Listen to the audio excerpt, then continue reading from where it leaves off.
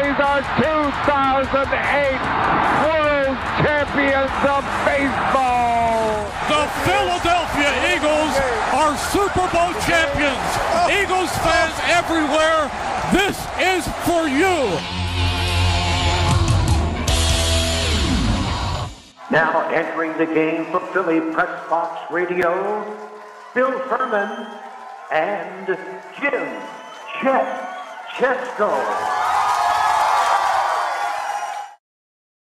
It's Wednesday, March 15th, 2023. Welcome to the Philly Press Box Radio Roundtable, brought to you by the Irish Rover Station House in Langhorne, PA, Allstate Insurance in Westchester, PA, and the Edge of Philly Sports Network. I'm Bill Furman. I'll be your host tonight, along with my partner, Jim Chet Chesko.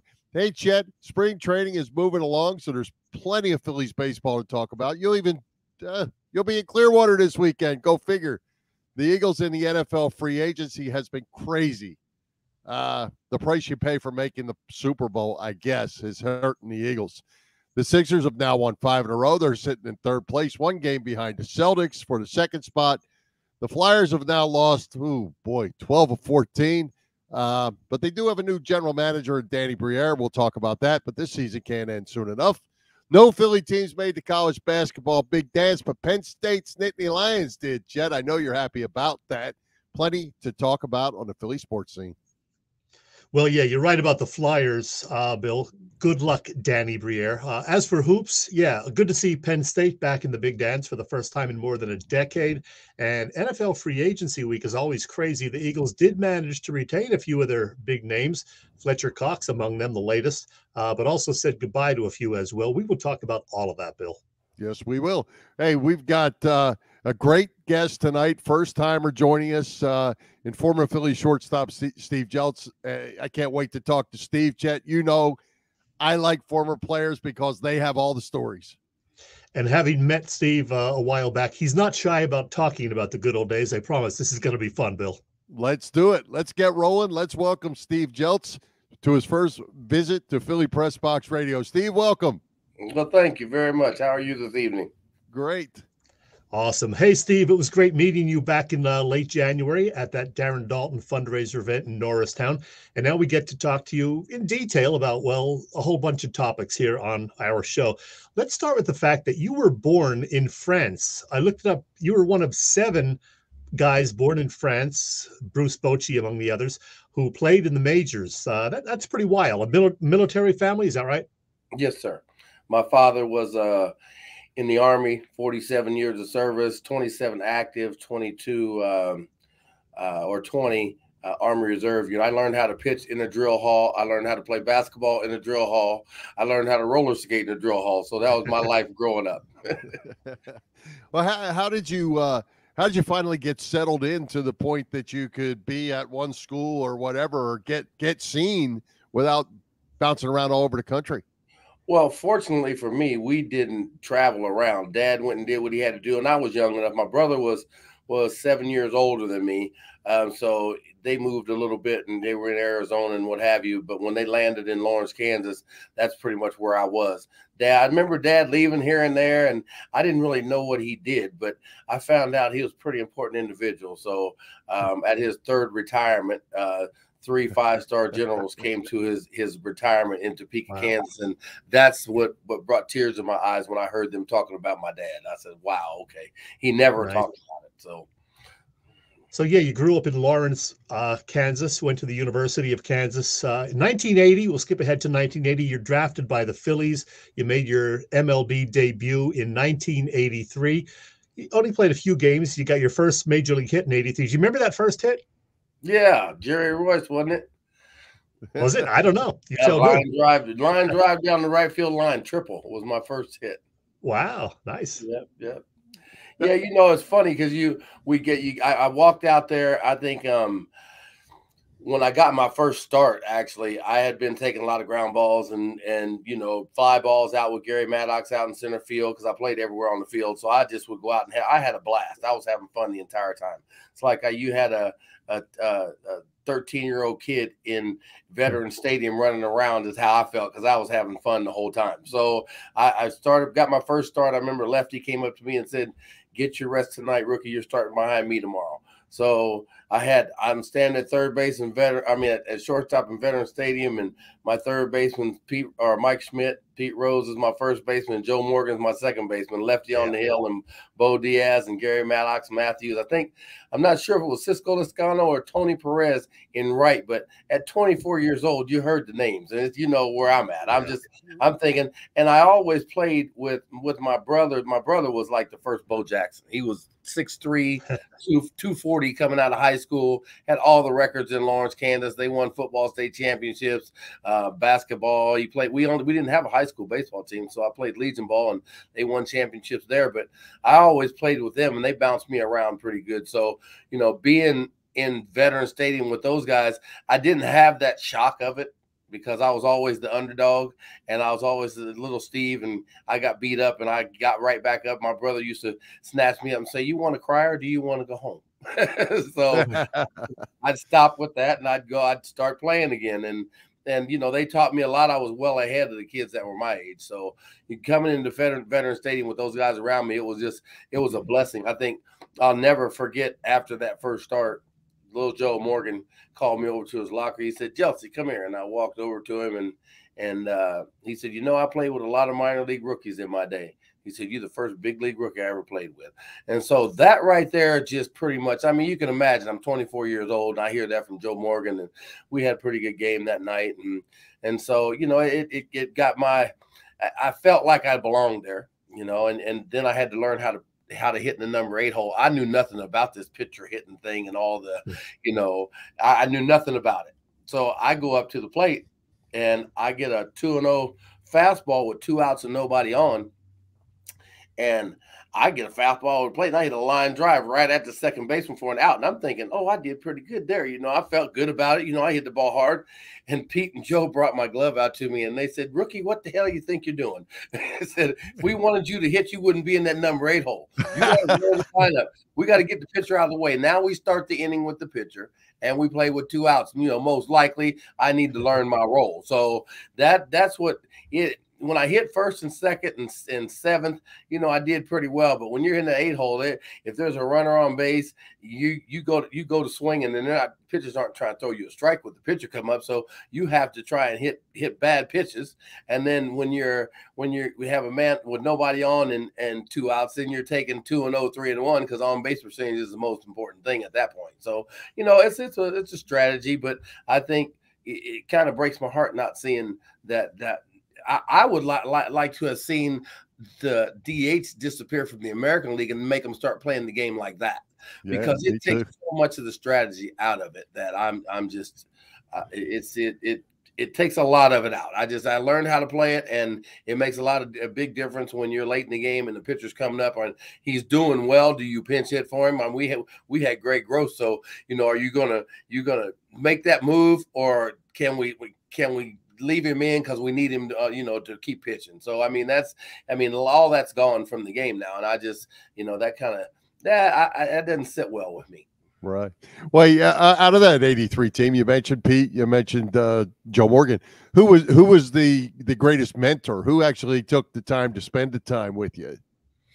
You know, all of them really did. I think would have been Sarge and Gary Maddox, and then you know, my locker moved right next to Mike Schmidt, so Smitty and I talked quite a bit, and Smitty, I don't think people understand how great Mike Schmidt was either. I mean, that entire team, you can go from the beginning to the end of that lineup and on the bench, and that entire team, they're just all great players. You know, I think Sarge, you know, he was, you listen to what he had to say, and Smitty, we used to sit and talk, and that pressure he had on him all the time, you know, that's Mike Schmidt. I don't think people really understand that. You know, they expect him to hit a home run every time he walks up to the plate, but it doesn't happen like that, you know. And so he was a person that really thought that sometimes got in his own head, like we all do. But I can't imagine being him getting in my head going, "Oh man, what now?" You know, and he's working on it, and he's back in the cage, and he's hitting, and I mean, he's working on off the tee, and nobody bothers him when he's doing it. Leave him alone. Except for me, because I'm Steve just going to do what he does. But I just looked at him. I said, I walked in the back room, and he was hitting off the tee. I'll never forget it. and he hadn't hit a home run in probably 3 weeks, 4 weeks. I don't know. It's been a while. And so instantly I stepped in the room at the right time, and he was getting ready to hit off the tee, and I walked in between his bat and the tee. And I said, Smitty, when's the last time you hit a ball out to right center? And he started to say something, and I put my hand up and walked away. You know, I said, I probably ought to leave him alone now. he might chew me up now, but he didn't. And that night, he went out and hit one on the black tarp in Veterans Stadium in right center field. And he came down when he came back and sat down, and he looked at me, and I, you know, you're into the game. So, but these little things like that, I remember. And he just said, thanks, Jeltz.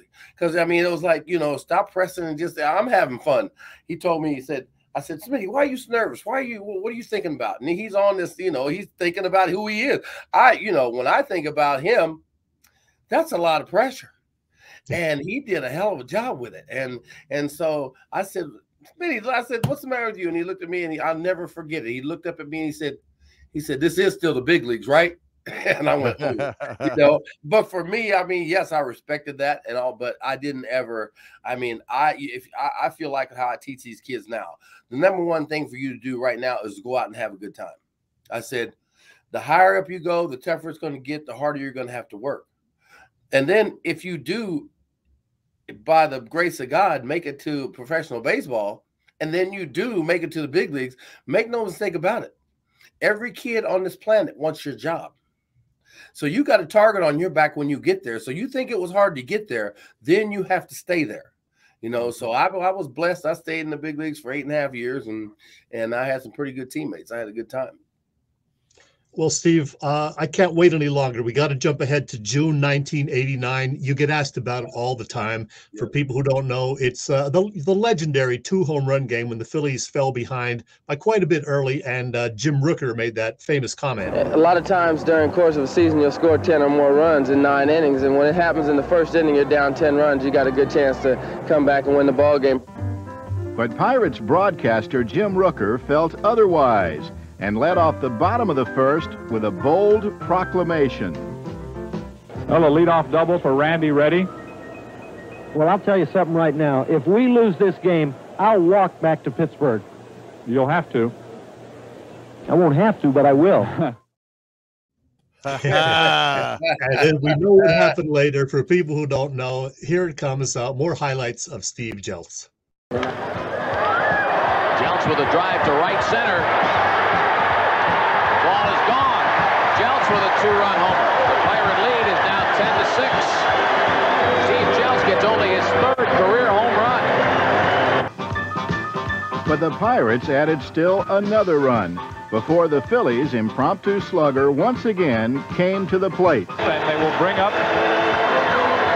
Babe Ruth. Yes. 3rd time I came up, I had 2 men on against Bob Kipper. Threw me a 2-0 fastball up and in. Drive to left field. Bonds is back to the warning track, to the wall. It's gone. I don't believe it. Hey, Chet, I don't think you've even seen this, but see that baseball? Whoa. I 6, did not know you had that, Bill. 89. First Philly to hit home runs from both the left and right sides of the plate in a game in Phillies history, Steve Jeltz. How about that? There you go, Steve. That's something else. You know, it's funny that night. I wasn't even playing that night. And I think I came down into the clubhouse. I've been up and down because the first half inning, 10 runs, it was forever. We changed pitchers 2 or 3 times. And I mean, it was forever. And so I went back up in the clubhouse for a minute and watched on TV, see if the umpires calling pitches right or so. I'm just looking at things, you know, and so we finally get 3 outs. And then they come in and I come down and I'm just this cheerleader, right? These guys aren't very happy coming off the field, but I'm playing cheerleader. I said, come on, let's go. I said, we got 9 innings. I said, 1 here, 1 there, 2 here, 2 there. We'll catch these guys. We got 9 innings. I said, so we can catch them. And, you know, I think Vaughn went deep in the first half or bottom of the first and just put us in a position where we pecked away all night long. And that like I said, I wasn't playing. Dickie Thon was playing short, and Tommy Hurd was playing second base. And after the first half inning, he got his at bat, and then he told me, Jeltz, go to second base. Well, the guys were like, well, man, he can stick it out with us. And I said, man, this is the big leagues. I'm ready. Let's do it. I get to hit in the number 2 hole tonight. Oh, I'm loving this. I don't get that. When you're hitting the 2 hole, they don't want you on base because 3, 4, 5 coming up. So they're throwing to me tonight. I'm playing. Yeah. So, I went out, and then, like I said, it was by the grace of God, everything worked out well. Good stuff. So Steve, I got to ask you, is it pretty common for you to sign these balls? I was down in Philly. I got to tell you, I just got to say it out loud. I played in the American League and the National League, of course, but I played everywhere. And I'm going to tell you right now, and I grew up in Kansas City. I grew up in Lawrence, went to University of Kansas, obviously. But I'm going to tell you, Philly fans, that's why I live here now. That's why I moved back. I was like, I had enough. I went through 30 years of life, and I said, I got to go back. That's where the happiest I ever was. And Philly fans are the best fans in the world. I'm telling you now, I've been everywhere, so I can kind of tell. But they're there, and they will get on your tail. People said, well, isn't it hard to play in Philadelphia? And I said, just play hard. I said, they're going to get on you. My dad was a command sergeant major, so, that didn't bother me. But, I said, they're going to get on you. But you know what? Just go as hard as you can go, and you'll be fine. And if you're not, they'll let you know. If you're not, you guys will let us know. That's what I like about this area, because my dad called it straight. So for me to play in Philly, I remember I had a game, I think we were down by 5 or 6, and we had a pitcher come in the 9th inning, and he got a base hit right away, or double right away, and then he had 1 out, and there was a ground ball hit, and this is in the top of the 9th, and we're down, and so the fans are kind of sleeping on us right now because they're not happy about us being down by 4 or 5 or something. I don't know, but we got one out, and there's a man on second, ground ball hit deep in the hole at short. I mean, I caught it. When I dove and caught it on the other side of the infield line. I was out in left center when I tracked it down. I caught it, and I jumped up, and I couldn't throw anybody out, obviously, but I kept the run from scoring. So then he gets out of that inning, and I don't think twice about it, but the fans in Philadelphia, because I just go out and play hard as I can play. And the fans, I don't care what the score is, and the fans in Philadelphia gave me a standing ovation when I came up with that ball. And it was dead in that stadium. And I dove for that ball and caught that ball, and then he got out of the inning with no runs. So that was even better. That was just all a plus. But I think, the fans appreciate the game. And as long as you're playing hard, I had them tell me, oh, well, what do you think about the game now? And I said, well, they're teaching that launch angle and all that. And I said, that launch angle is not – good pitching is going to eat you alive. If you got pitchers out there, not throwers, but pitchers, you don't have to throw the ball 100 miles an hour to get people out. And Ray Burris said it best. I was talking to him, and he said the problem with the pitchers now, they're trying to strike everybody out. They're afraid of contact. He said, we pitch to contact. I want you to hit the ball right now, first pitch. I want to get out of this inning with 3 pitches if I can, but 5 or something. He said, but you got to pitch to contact and make the hitters hit ground balls and do what they need to do. And he said, but everybody's trying to strike people out now. And he said, they're not pitching, they're throwing. So, and it makes a lot of sense. I mean, I've been saying it for a while, but coming from a major league pitcher, retired to stature of Ray Burris, I heard it and it made me feel good. So I was like, you're right. I said, I was always told good pitching, which is the truth, it will outdo good hitting any day. If Nolan Ryan is on with his curveball, forget it. It's going to be a long day. I mean, I'll tell you a quick one about that. We were facing Nolan. He threw a 1-hitter against us. So he come in the clubhouse. Now I'm a rookie. So but I'm still me, and I'm still like I'm a competitor, and and then I played up, grew up in the hood. So people talk crazy to you, talk crazy back. But so Pete came in the clubhouse, and he says, and everybody's kind of quiet and solemn. No one just threw a 1-hit shutout against us. So, we came in humbled and come in and be quiet. And Pete comes in, he goes, how many hits you guys get today? Because he got the only hit. And I'm like, no, everybody else was kind of like, go on, Pete, but me kind of hit me wrong. I can't wait to say something back to him sometime. Okay, 24 years old. Remember this now. Don't really know too much. 24 years old, so you think you do, but you don't. So anyway, I think it was a couple games later, and Pete, which he did not like to do, took a 0 for 2 with 2 walks or something. And I think I got 2 hits, 2 for 4, and so right after the game, I came in. We won, and I came in, and I said, Pete, how many hits you got?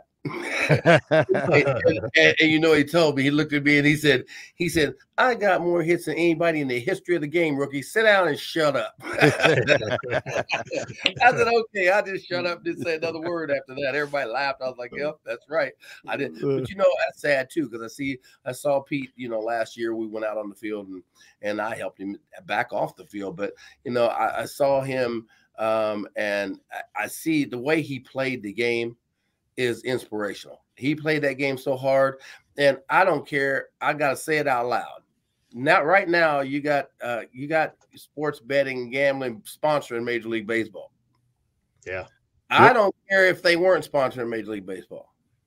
Pete Rose has more hits than anybody still in the history of this game. How do you keep that out of the Hall of Fame?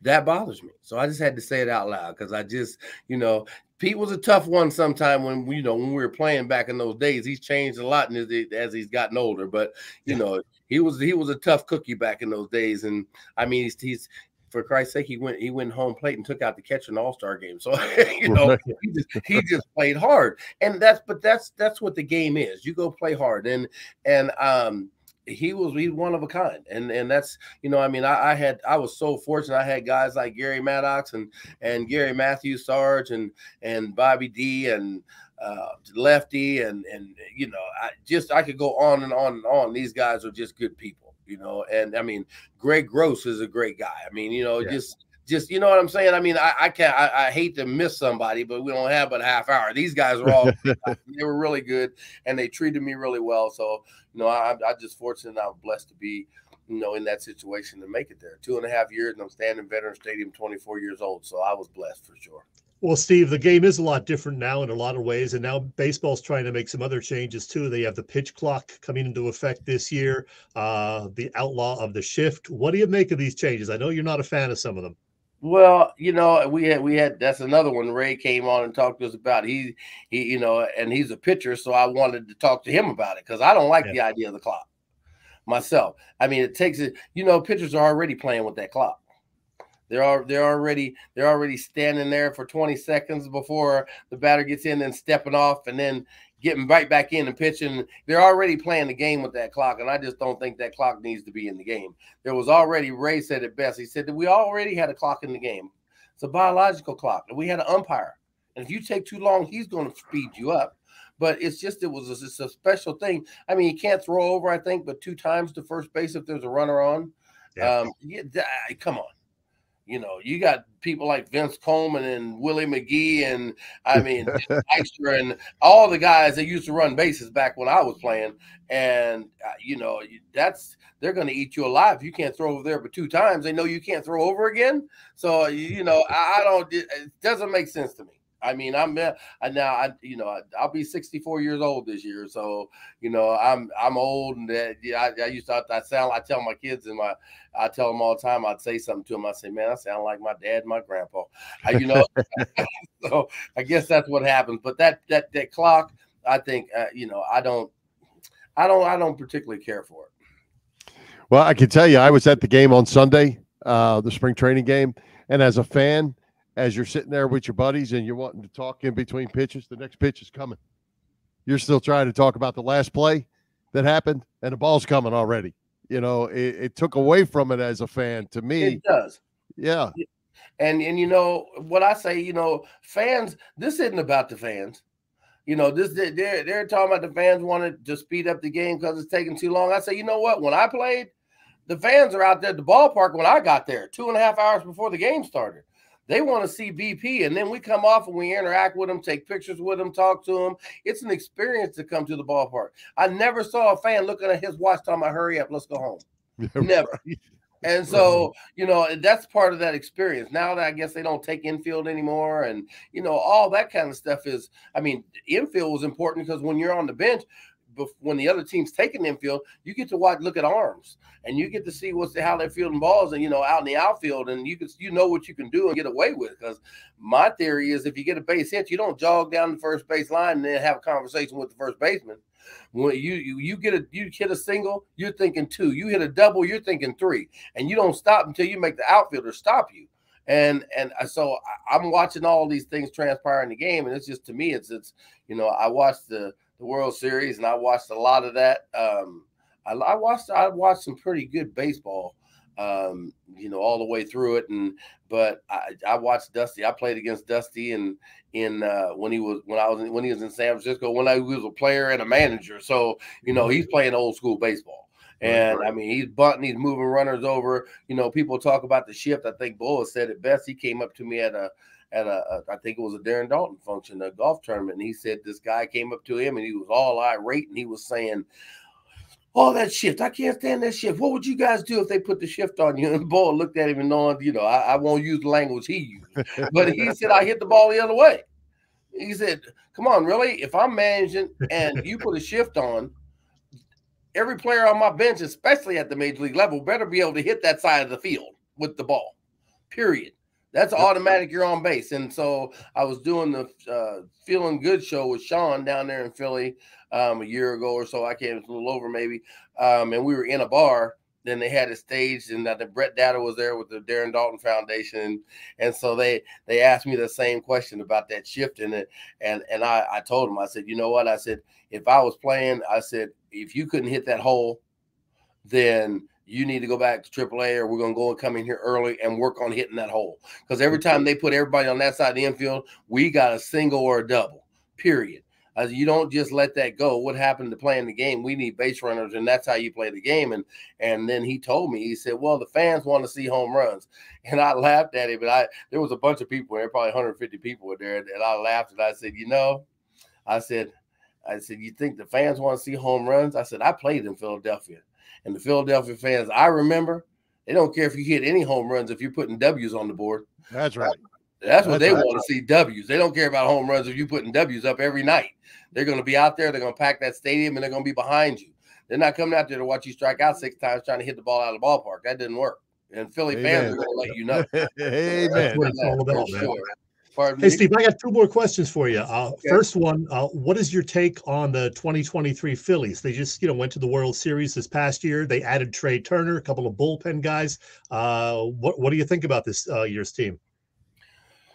They're a good ball club, a lot of talent. I think baseball it depends on all the guys at that level can play this game. It's the team that plays together the best that wins. The team that hangs out in the clubhouse after the game. The team that comes early and has their headphones out of their ear, and they're not sitting in the corner, but interacting before the game. And I think the Phillies have a good chance because they have that edge. They talk to each other. They communicate with each other. I think they're going to be a very good ball club. And I know the people that got them in there. And, Rob Halladay, I talked to him, quite a bit. I haven't talked to him in a while, but, I talked to a lot of these people out there. And Philly baseball is something different. And they demand a certain standard. I know with the way times have changed and the game has changed, that has somewhat changed as well. But the core of it all could be, I'll tell you why, because of you guys, because of the fans in Philadelphia. They stay on point. That organization stays on point. They know what you want and they know what they want, and you don't let them forget it. That's the bottom line. Some cities, some towns, the team's not doing well or something like that. It's just, you don't talk about it. They don't really, but you guys, you keep everybody on point. I love it. That's why I'm back. I love it because it's what's real. You come out here, they pay an arm and a leg to go watch a ball game, and they don't get to watch batting practice. They don't get to watch any of that. So when they go out there, let's give them a good baseball game anyway. Let's have some fun with it. And I think the organization has set this up, and they're bringing people together that can play well together. And that's the best part of it. You win games in the clubhouse. A manager's job is camaraderie. A manager's job is the chemistry in the clubhouse. That's his job. Everybody, when you get there, can play. So he puts a lineup card out and lets them keeps them together and lets them understand their roles as individual players. That's the most important thing. Bill, I got one more question I got to ask Steve. You can't believe everything you read on the internet, even on Wikipedia, but it says on Wikipedia that after your playing career, you worked as a bail bondsman and a bounty hunter for a while. Is that true? That is the truth. I did that for a year.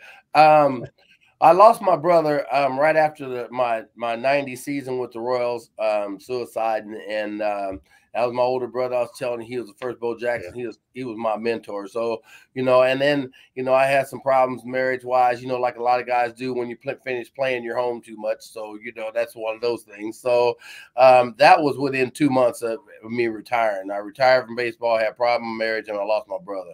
And a friend of mine's dad called my dad, and I grew up with him. And, he kind of easily had some problems in his life or what have you, but I hadn't talked to him in years. But his dad and I were really good friends still. He lived out in Arizona at the time. He called my dad and said his son was in jail and he had twin girls and he wanted him out for Christmas. So he said, I can't send it. He said, if you could just call Steve, Bill, and he said, I'll send this money. It's $500 if he'll co-sign that bond for him and get him out so he can be with his kids on Christmas. And so he said, I can't call any of his other friends because it'll never get there. But I said, okay. I said, so Dad asked me and I called him and he sent it and I got him out. Long story short, how I became a bail bondsman and bounty hunting, because they called me up and said he didn't make it to court. And I said, I went down to the office, so now they want that $5,000. I just retired from baseball. It's not like I'm trying to pay it. I said, so what do I have to do to get past it? Well, you got 2 weeks if you can get him in here, but we've been looking for him for 6 weeks. I said, why didn't you call me sooner? So 4 hours later, long story short, I went up to Olathe, Kansas, found him, brought him back, and I heard the story, and I didn't want to hear it. As I told you I didn't have the money, and I told you I'd come and get you. And you hiding from them, but I can find you. So I brought him back to the office, and then I said, okay, am I good? Do I have to pay this $5,000? He said, no, you're good. Thank you. I don't know how you did that in 4 hours. And so I got ready to leave, and he stopped me, and he said, could you wait a minute? And I said, what's that? He said, well, he ran on me once before. And I was like, I said, yeah, I'll ride down to jail with you. So I rode down with him, and when he got out of the car, it's funny. When he got out of the car, I seen that look in his eye to go into that jail. I see it look in his eye like he wanted to run. And I just looked at him and said, oh, I wish you would. I said, I got world-class speed. I wish you would. He just dropped his shoulders and he went in, and then he asked me to be the owner. After we took him, he gave me a ride back, and he said, well, could you bounty hunt for me? And that's something that was way out there. And I'm like, what? Bounty hunt for you? And so I went home and asked my dad, of course. I said, what do you think about that? And he said, well, son, he said, I made it a point in my life to never take anything I can't give back. Well, then my wheels start turning. And so I said, okay. So I walked in the office and I said, if you make me an officer of court so I can get people out of jail, then I'll do it for you. And I said, there's no stipulation on how much the bond is. It doesn't matter. If I'm going to do this for you. So the no-show rate went from, I think he told me it was 42% or something out of there. In that year I was there, it went down to 2%. Because I used to pick them up and have conversations with them. And I went to the grocery store with some of these kids that, had kids at home, and he's out acting the fool. And we have a conversation, and I buy him groceries and tell him, now you call me, don't miss this court date with my name on it. So that's how I got into that. And it was more helping people than anything. I tried to do that. I put myself in a position that I could talk to them. And when they're going to go to jail or listen to you, they pretty much listen to you most of the time. So, I bond them back out and then they'd make it to court. And, the judges were real happy with it, and it worked out well. So you don't have to be mean. I think respecting people is the most important thing about that. The jail told me one time when I was bringing them in all the time, and he said, Steve, you need to start cuffing these guys up before you bring them through that door. And I said, why? I said, as soon as I come through the door, you take them off. He said, well, you never know what these people are going to do. I said, oh, I know what they're going to do. I said, I'm not worried about that. So I just even though maybe you missed a court date or you missed something, I try to give you the benefit of the doubt between me and you. Now you get that one chance. You're honest with me and you try to do the right thing, I'm going to keep helping you. So that's what I tried to do. All right. Hey, Steve, we have 2 minutes and we got to run. I wanted to ask you and not let you get away on this. You're trying to do some stuff with some youth sports out there in central Pennsylvania. Can you give us the quick version of what you got going on? Yes, sir. We put together an organization called Primal Sports and Primal Sports Charities, and it's to advocate for young people, girls and boys. We have softball, baseball, football. I mean, we're trying to put the facility together, $45 million project at this point, but we have it all set up now. So, any help is great. We advocate for the kids. Special Olympics, I want to office in our building. We're just trying to do some things for the children, and we have mental health counseling, physical therapy. So we're doing a lot to an education program with tutors and all that. So that's what we're trying to do. And it's, it's going to take some time, but we got the right idea. And so anybody who wants to try and help out Primal Sports, that would be fantastic because we got a mission. And that's Central Pennsylvania, Carlisle area. Yes, sir. Is there a website or somewhere there people is. can look that up?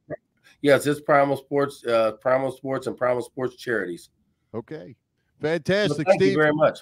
Yeah, man. Thanks for joining us. Time flew by, but let's do this again.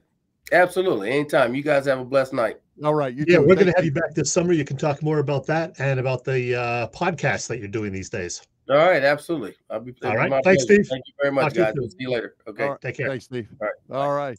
Hey, Chet, spring is just around the corner, but you can still save some money with Allstate's pay-as-you-go auto insurance.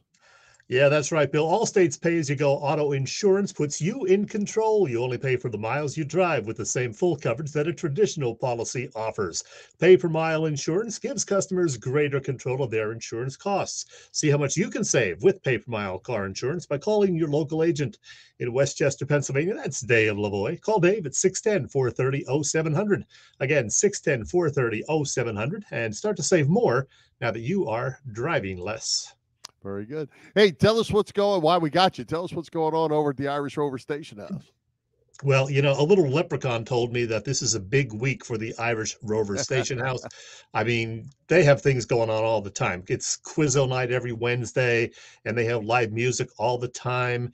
And they have coming up Thursday evening this week, Guinness night. Of course, it's also St. Patrick's Day Eve, so the Guinness is going to be flowing. But they also have all week long all sorts of Irish favorites on the menu, including shepherd's pie, corned beef and cabbage, Guinness stew, a ham platter. And on St. Paddy's Day itself on Friday, well, it is just nonstop fun. Live music most of the afternoon and evening, Irish dancers, still those great food specials. And you know that the Guinness will be flowing really a lot on Friday. The Irish Rover is the place to be always, but especially over the next several days. And you can get more details on all of that on their website, IrishRoverStationHouse.com.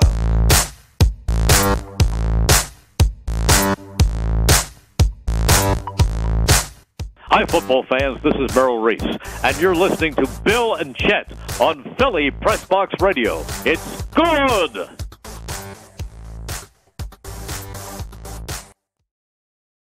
Well, I don't know if NFL free agency has been good or not for Merle, but it opened Monday afternoon. It was a feeding frenzy, Chet, around the league. The Eagles, as expected, get hit hard on the defensive side of the ball. I guess it's the price you pay for being in the Super Bowl and having all those guys make All-Pro. They all got paid. Good for them. For the Eagles, it's a rebuild on the defensive side now for sure. Yeah, but you know what? They haven't lost as many guys as we thought that they would. Darius Slay's gone. They ended up cutting him, but James Bradbury is coming back. That's kind of unexpected. Nobody expected that. And they say he took a little bit of a hometown discount. 3 years, $28 million. Boy, the money is just crazy these days. Hargrave left, but Fletcher Cox is sticking around. 1 year, $10 million. Some people say, that's still too much for him. But you know what? He had a decent year this past year, 7.5 sacks. So he can, help them for another year. And we already know that Brandon Graham is sticking around also for a year. So it could have been worse. Yeah, they lost Hargrave, TJ Edwards, and Marcus Epps from the defensive side, and now Slay also. Still no word on CJ, DJ, BJ. Right. I can never get those initials right. Gardner Johnson. Yeah, him. And it's time for some other guys, Nakobe Dean, Davis, time for these guys. They also lost because you're white.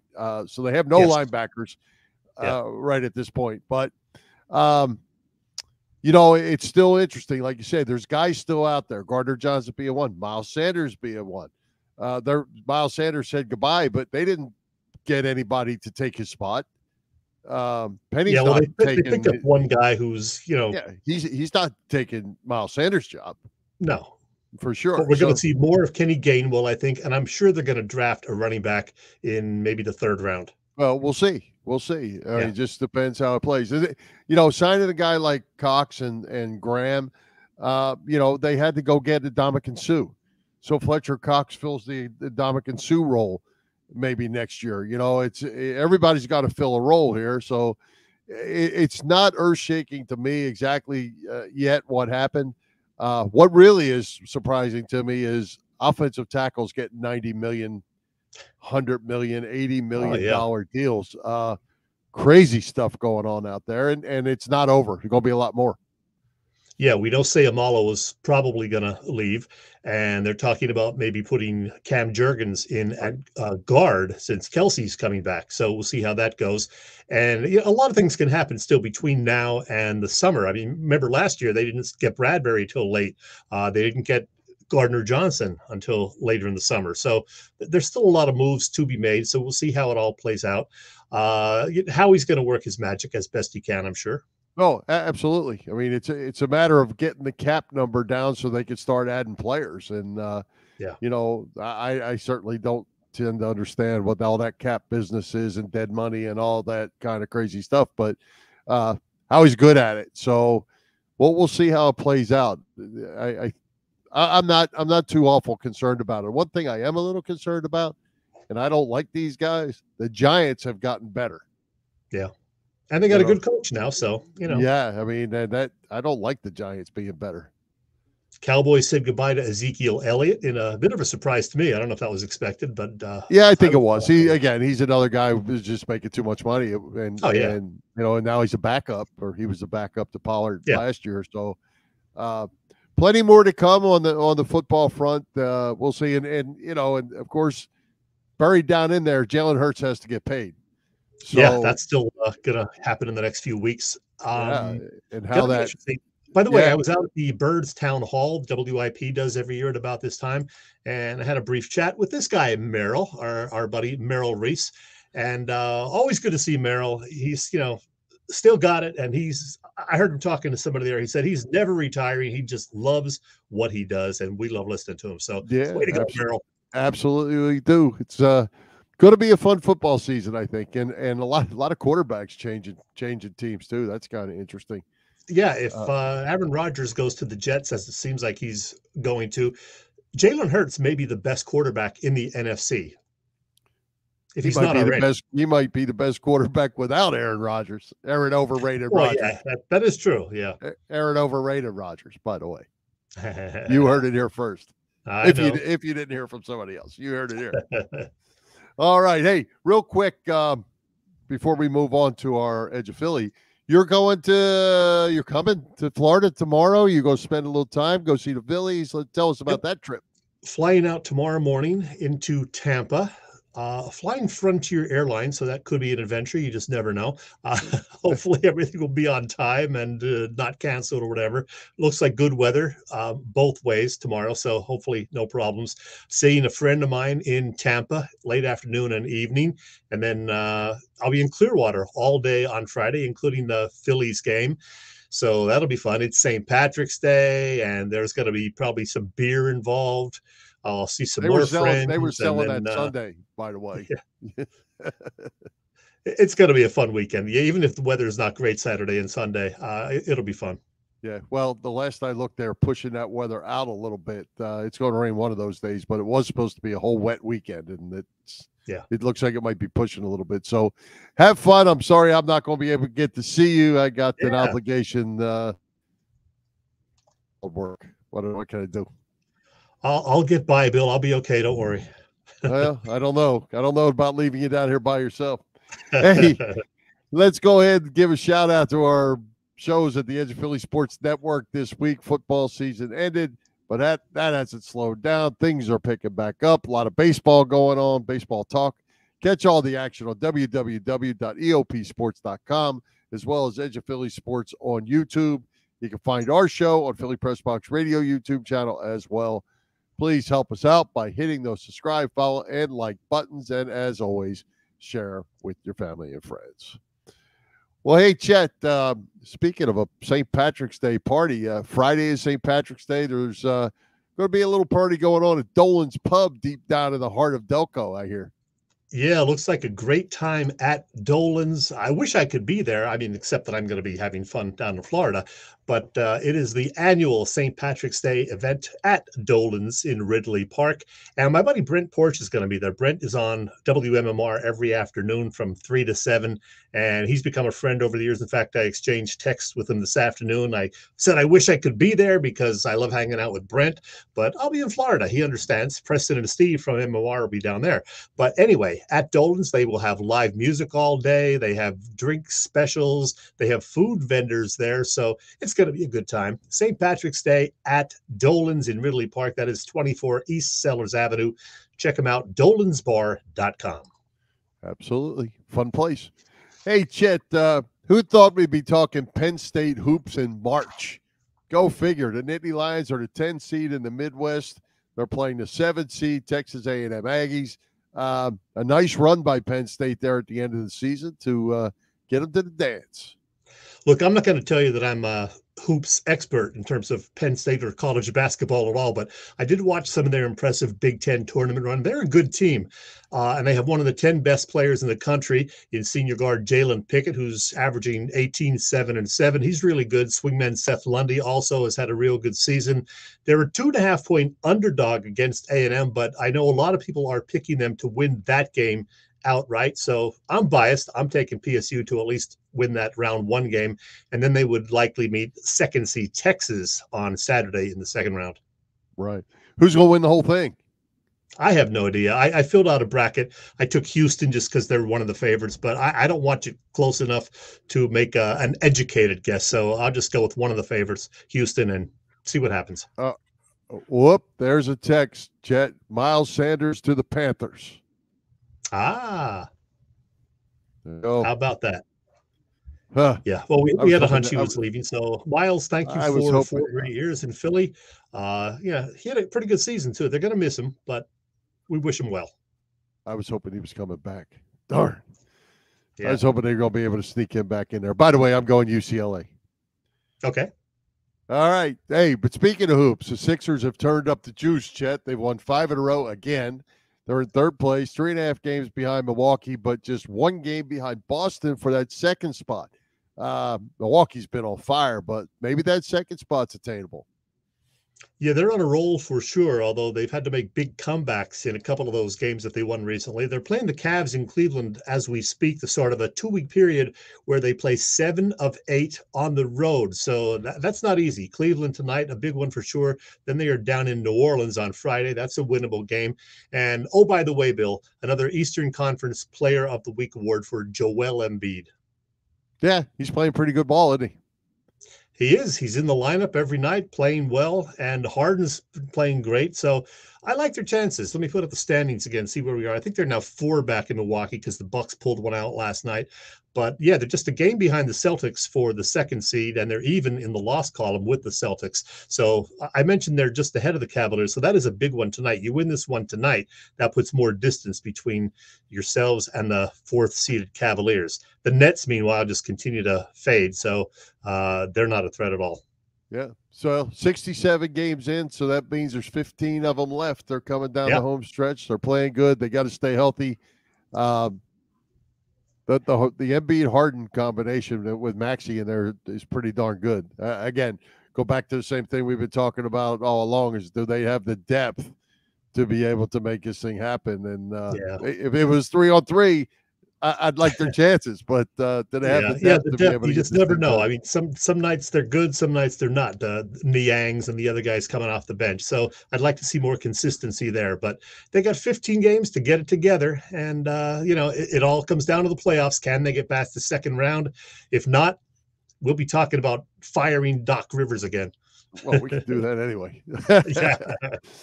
So, hey, great guest tonight. It's Steve Jeltz, who is coming to Philly Press Box Radio next Wednesday. Yeah, that was fun talking with Jeltz. He's a good guy. He loves to talk. Next week, Bill, we have our annual visit from a Philly icon. You know him from WIP the past, 28 or 29 years now. He's on there pretty much every Saturday and Sunday. Plus, he's on Eagles pregame shows. It's Glenn Mack now.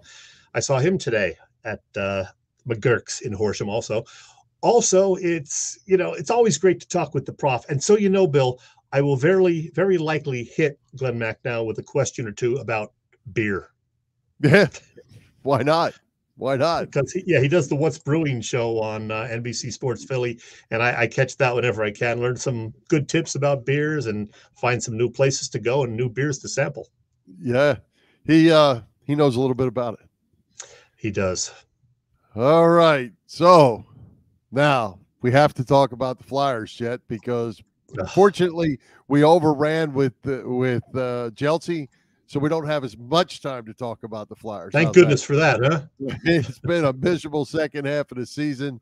Danny Briere is the new interim GM. I don't know if that matters or not. Word around town is everyone that won't be in their prime when the rebuild is complete is available for trade, including Carter Hart.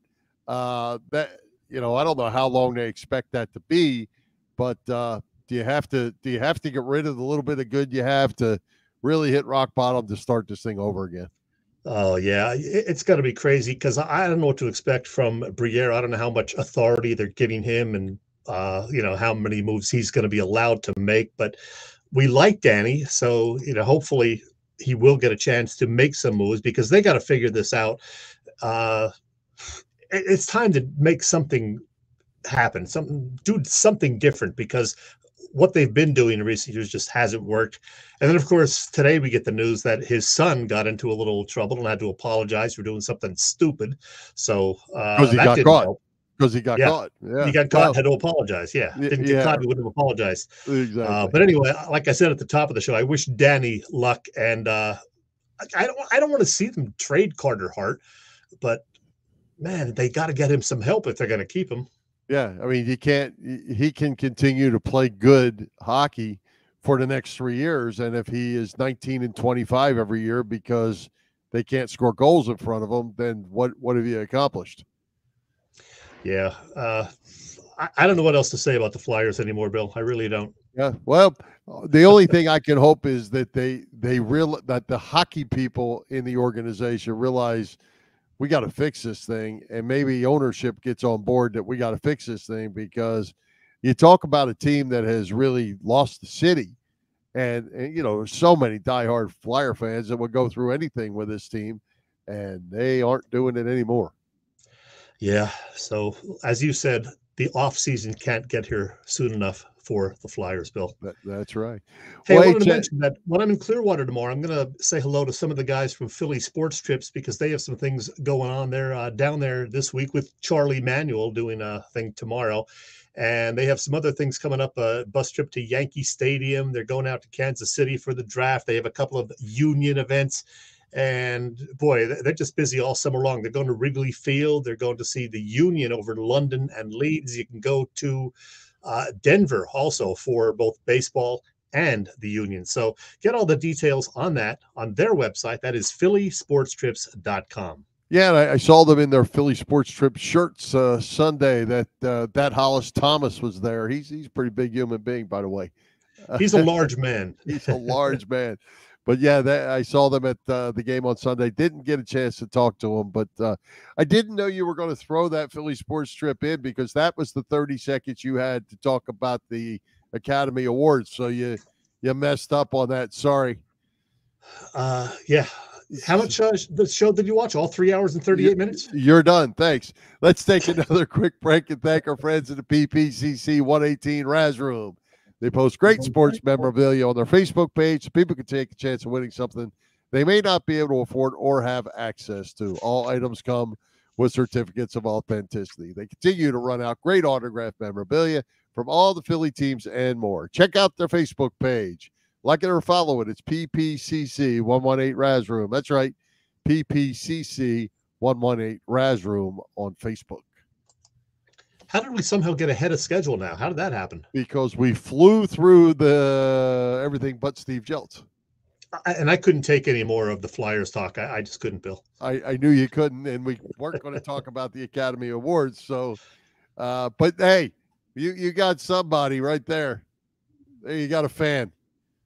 Joe Wow, did he really? 38. Yeah, Joe apologized to you for watching because he made some comments on some of the film. So Joe's a good man, Bill. Yeah. Well, he was until now. Now we got to start questioning, some other things. But we'll talk to Joe about that in private. Let me just say this about the movie. The movie that won the Best Picture, Everything Everywhere All at Once, it was one of those kind of polarizing films. A lot of people loved it, but a lot of people hated it, said it was actually not real good. I gave it a B-, but I did not love it. I'm a generous grader. So watch it. It's kind of weird. A sci-fi metaverse, part comedy, part I don't know what. I did not love it. You really have my attention with that. Hey, speaking of baseball, have you watched the World Games, whatever they're calling this thing, with the Phillies? World Baseball Classic. I have not, but I know Schwarber hit a homer over the weekend. Did he? Well, I saw where they didn't have him in any of them in the lineup on one of the games, any of the three Phillies. I don't know. I don't know what kind of reception it's getting, but for me personally, not one bit of interest. I don't know why. Maybe because it's spring training, I'm really more interested in watching the Phillies. Speaking of the Phillies, Andrew Painter, we haven't really heard anything more than we heard on Monday that, 3 or 4 weeks of rest, 4 weeks from the actual injury, and then start throwing again. So, obviously he's not going to be in the opening week rotation, but, I just hope they're doing the right thing with him and not rushing him back. It sounds like they're going to be very cautious with him, but if he doesn't get to pitch this May or June, it's not the end of the world. He's 19. Get him healthy and start the process again later this summer or next year. Yeah, and I think that's exactly what they'll do. I think they'll be really careful with him. And the schedule is always light at the beginning of the year. A lot of off days. They don't really need a fifth guy or a full-time fifth guy. I'm not sure Bailey Falter is that guy. I watched him Sunday. He got hit around a little bit. Yeah. But it's spring training, so that is what it is. They gave up 15 runs to the Braves yesterday, and if you look at the box score, there's probably not one guy that gave up runs that you know. So that's good. you can't get caught in the all the scores and all that. This how are guys throwing and how are guys hitting, and the guys that look like they're going to be the rotation are all throwing the ball pretty well so far. Hey, I saw that you did see our buddy Carl Henderson down there last weekend. Is he still down there? He is. He'll be here till Sunday. So he got here, I think Sunday or Monday, maybe Monday. But yeah, well, Carl will be at the game on Friday. I will look for Carl, and I'll look for Robbie Ellis and her husband, Bob. Robbie, yep, absolutely. And Sean, who's a friend of Carl's, who I've met through Carl's, getting married tomorrow on Clearwater Beach. So congratulations to Sean and his bride. They were both at the game. So a bunch of people. Adam Ujesic, my friends here in Lakeland, who are from beautiful Clifton Heights, Pennsylvania, lives in Lakeland now. Him and his wife were there. So we had a good time, and just going to Clearwater and hanging out with the people is a good thing in its own self, as you know. I can't wait to get back. The last time I was there was 3 years ago, and we know what happened. It was right when the world kind of ended, March 12th and 13th. You and I were on the doorstep of the stadium when they said there's no game today. Yeah, exactly. Yeah. We hope for a better weekend this time around. So wrap it up, Bill. I'm done. All right, let's do it. Let's thank tonight's special guest, Steve Jeltz, our sponsors, the Irish Rover Station House, Bob Sullivan's LikeYourAge.com, PPCC 118 Raz Room, and Dave Lavoie of Allstate Insurance in Westchester, PA. For Jim Chet Chesko, this is Bill Furman. We hope you enjoyed the show. We'll join Philly Press Box Radio next Wednesday, March 22nd at 7 p.m. You see us live on Facebook. Listen to our website, phillypressboxradio.com, on Google Podcasts, as well as Apple Podcasts, iHeartRadio, and all the others. High hopes, Philadelphia sports fans. High hopes he had.